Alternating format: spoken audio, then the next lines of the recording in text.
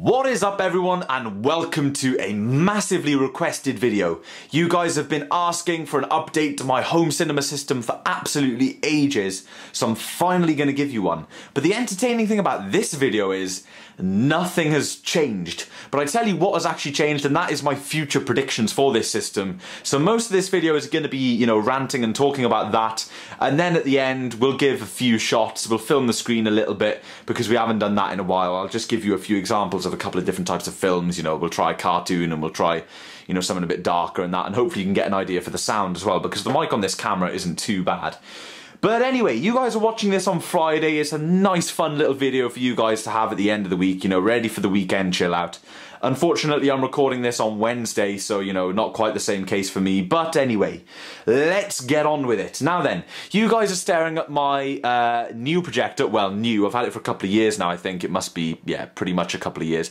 This is my Optoma HD projector. I can't remember the full name of it. I'll have to put that in the video right across here somewhere if I remember to do so. I do have an unboxing and a test on my channel. Actually, no. I've just got a test video. I don't have an unboxing. It came from eBay. I got a great deal on it. It was around £200, and I'm so happy with this projector. It's lovely quality. I couldn't be happier with it. The only slight annoyance is there is a lens shift in it. As you can see, I've got my projector propped up massively there. That's because it's designed to be hung upside down. And it could be flat on the ceiling, and then the picture would be shot down to the screen. Well, screen in my case, we'll talk about that in a minute. Or it's designed to be put on a table, and if it's flat on a table, the picture will be shot upwards. So of course, I've got a nice parallel shelf to the screen here, the wall, that was ideal for my old projector, but with this one, I've got to prop it up like hell. So I need a more permanent solution for that, because it's propped up with a sock on one side and bubble wrap on this side, as you can see the bubble wrap there. So it's quite entertaining, and of course that purple little lamp, just ignore that. I use that as a little video light for some of my videos if it's dark in here.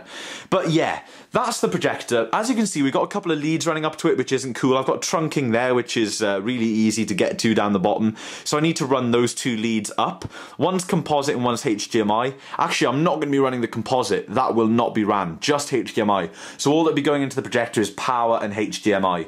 I still have composite running at the moment because I have receiver complications, and that will be explained in a second. But first, let's finish off with the projector. It's running really well. It gives me 720p, which looks absolutely gorgeous. Films just look amazing on here. Haven't done loads of gaming yet because, I'll explain about my setup in a minute. But yeah, I absolutely love this, and I hope it continues to clonk on for years because it's a nice picture quality. So, moving on to the other side then. Let's take a look at my wall. Now, I've never had a screen, guys. I've never owned a screen, and I've always planned on buying one. I only need to spend about £80 to get the one that I want. But interestingly enough, my brother has bought a projector screen, which is about 72 inches, which is exactly the same screen size as this. 16:9 widescreen projector screen. He was going to use it as an awning for his camper van, but he decided against it. So he lives up in North Wales. Next time he comes down, he's going to bring it with him. He's been down a couple of times, but he's ridden his motorbike down, so of course he couldn't bring a 72-inch projector screen on there. So next time he drives down in his camper van, he will give me the screen, and I will have a screen, and of course I'll make a video about it. Hopefully it's fully suited. He's not 100% sure, but yeah, that would be absolutely great. If not, I will buy one, but that is not my main priority. One of my main priorities brings me on to my next point, and that is my center channel speaker. Let me sit down. Hang on a minute, guys. You're going to have a bit of a creak. Here we go. Here's my center channel speaker. Now, I started off with all of these plasticky Sony speakers. They're alright-ish, but, they're not the highest quality things. Now, I've gradually upgraded my speakers. I upgraded the front two. They've been up there for a good couple of years now, maybe 3-4 years. And the rear two, which have been up there for a really long time as well. Those four are really nice speakers that I've kept my eyes peeled for deals for. And I've been looking for a center channel, a nice wooden, large center channel with bigger speakers for a long time, and I haven't found one. So I might bite the bullet and spend about £100 on a new center channel, but I am in no position to do that yet. So if anyone has a decent center channel that I can buy off them for a cheap price, nice wooden casing, a little bit bigger, nice quality, then let me know. Because of course, all of your dialogue comes through center channel. And the big problem is, I've got the lowest quality speaker in my setup is the center channel, so my dialogue's quite muffled. And there's no EQ options on it or anything. I would really, really like to crank up the high end, crank down the low end. It's not very nice sounding dialogue at all. It sounds way lower quality than anything that comes out of the front speakers or the rear speakers. But anyway, hopefully I'll get a new center channel speaker soon. That is definitely one of my priorities. Coming down here then is my sub. Now, even though this is the Sony sub, I don't actually want to upgrade it. This sub is rock solid. It's a really nice sounding subwoofer. It's not quite got as much grunt as my Creative sub. My Creative one is for my computer speakers. It's under the desk there. Not quite as much grunt as that, but definitely decent. The only annoying thing is it's a passive subwoofer, and because I want to upgrade my receiver, you pretty much need an active sub to use with any normal AV receiver, because they don't have an amplified output for a subwoofer. So either I run it with a separate amp or I get a totally new sub. If I do get a new sub, then I can ditch these two, and I've still got the rear speakers. Sorry about that, guys, a big squeak. I had my foot on my toolbox. I've still got the rear speakers and the front speakers, so I could sell all 6 of those Sony surround speakers with this original AV receiver that we'll take a look at in a minute. But yeah, speakers wise, I'm pleased with everything apart from the center. Would love to get a center channel that was rocking as hard as the rest. So on the surface then, everything seems pretty cool. I mean, nothing's ideal at the moment. I need a screen, I need a permanent projector mount, and I need a new center channel. This is never going to be a kick-ass system because, you know, I'm in my messy bedroom. It's not a dedicated home theater, but, you know, it's nice to have a little system like this up and running. You know, it's very impressive for friends and stuff, and it's great. You know, it's just great to kick back and relax and watch some films. I don't watch as much as I used to on here, but I'd love to get into it more again. So, coming down, let me lower myself on my chair. Hang on. There we go. I didn't actually get that much lower. Now, here we have something that I've made a video on before, but years and years ago. We're talking 5 years ago, maybe. This is my Samsung home theater in a box DVD player / surround sound processor.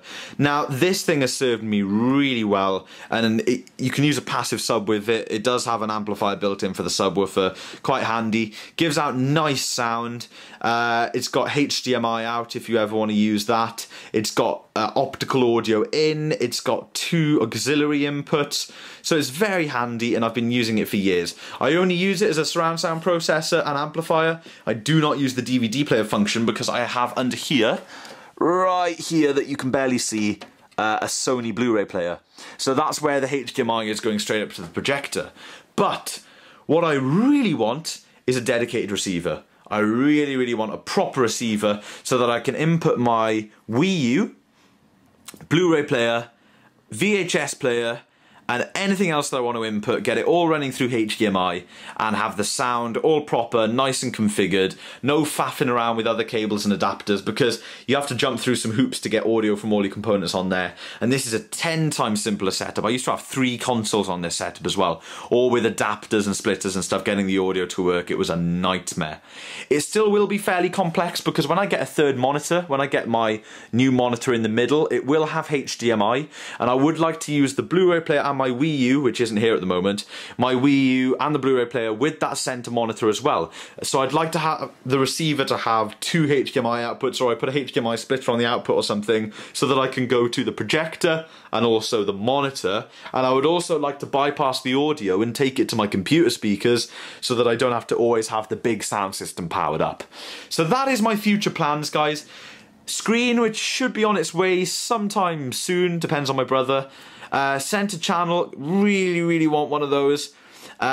New receiver, really want one of those. HDMI receiver, just desperate for one. It's just nothing, you know, I don't want any bells and whistles. I just want a 5.1 receiver with HDMI and possibly a new sub to go with it, but I could always dig out, I believe I have a little amplifier that I could use to get sound into that sub from the new receiver.